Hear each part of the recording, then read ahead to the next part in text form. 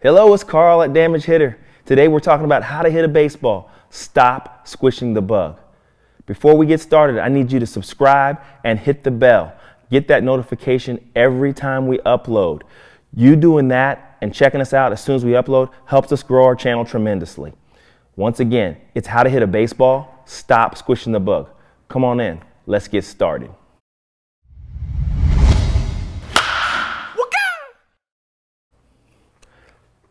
What's up out there? It's Karl Carswell, Damage Hitter. Thank you so much for coming by today. We're talking about how to stop squashing the bug. How to hit a baseball, stop squashing the bug.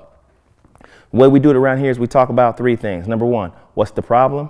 Number two, why do we have this problem? And number three, what's the solution?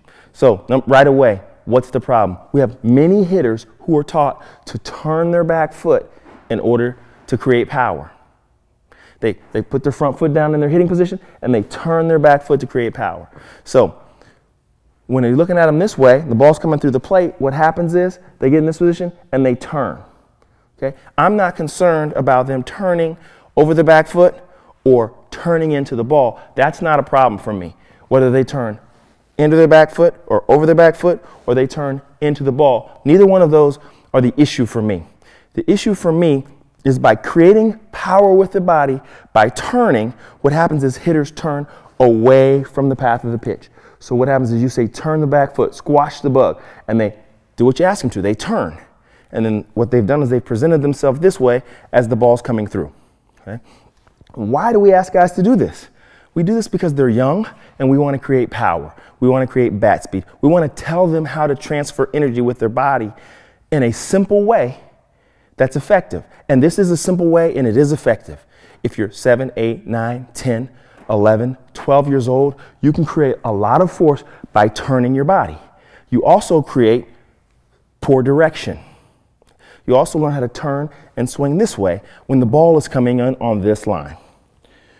All right, so what we're trying to get is people to understand that squashing the bug, rotating hard, will create power and force, and it also will create bad direction.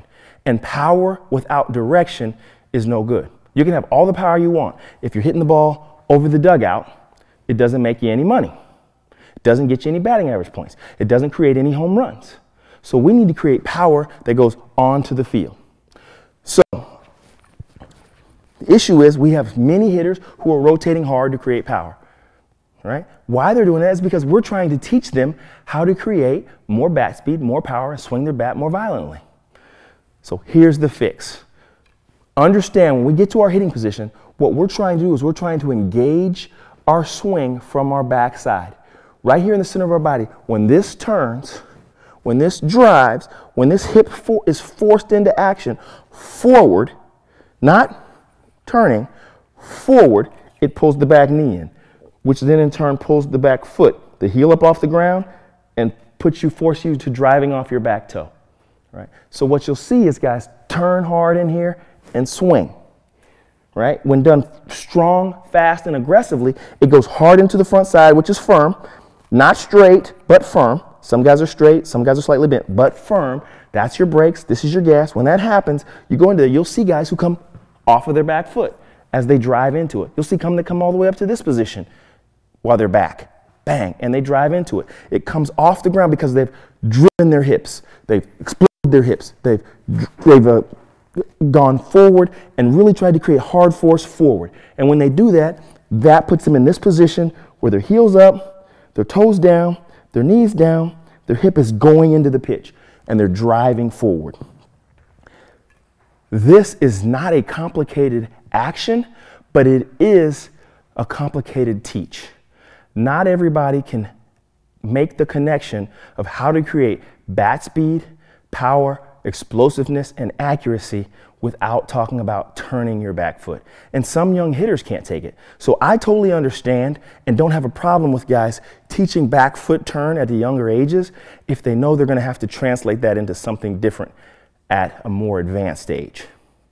There's not a problem with that. The problem is when you have 16, 17, 18-year-old hitters trying to squish the bug. And as soon as the changeup comes in play, and you're turning and leaning back, and the ball's sinking down and away, or it's curving down and away, it becomes difficult some would say impossible to hit.